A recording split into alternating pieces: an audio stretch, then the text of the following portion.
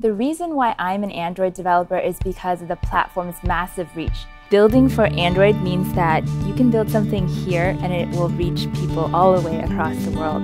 In fact, the next billion people coming online will interact with the internet for the very first time using only a mobile device. There's so many people who are consumers of technology, but I think it's so much more powerful to be a creator of technology. Everyone has unique experiences and strengths, and they can draw on that and use that to identify problems in their community and then use technology to solve that. I really feel like there's a big opportunity to show people that they can create something really amazing.